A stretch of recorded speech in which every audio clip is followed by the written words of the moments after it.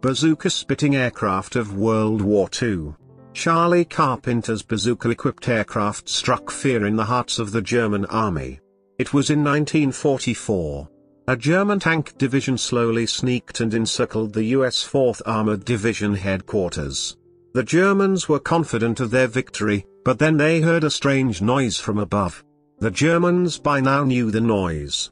It's the noise of bazookas being fired from a lightweight aircraft. The bazookas took some hits and destroyed few lead tanks, which halted the advance and brought some time for the 4th Armored Division to retreat.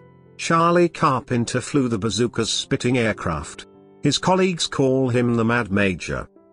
World War II service. After the attack on Pearl Harbor, the USA entered World War II on the Allied side. With the mighty U.S. war machine's help, Allied forces liberated North Africa and landed in Italy, and the Russians began pushing the Germans back. There was a constant push from Joseph Stalin to open up a new front from the north of France. After much reluctance from Winston Churchill, the D-Day landing occurred in June 1944. With it, the combined Allied forces entered Europe.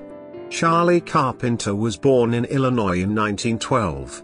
He started his career as a history teacher and then enlisted in the U.S. Army Air Force when America entered the war. Carpenter's specialty was to fly reconnaissance flights to locate targets for artillery attacks. After training, he saw action in the European war theater. He piloted a Grasshopper lightweight aircraft with no guns and a heavy radio set. Charlie was not so happy with his passive role. Fortunately, for the Mad Major, his life became an active one. Action in World War II.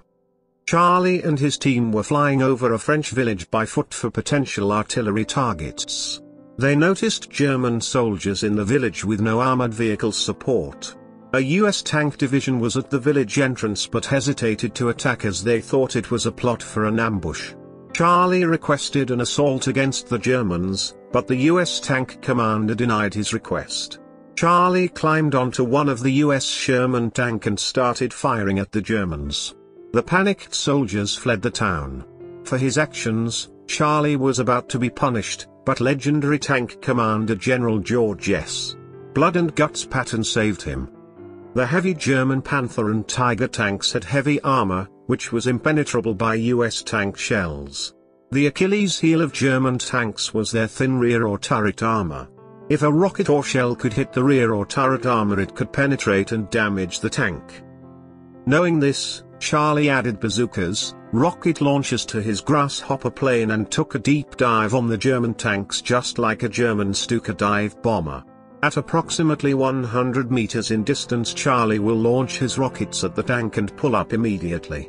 His method was so effective that the German tank crews became afraid of reconnaissance planes. Carpenter gradually increased his bazooka capacity to 6 and attacked tanks and armored vehicles.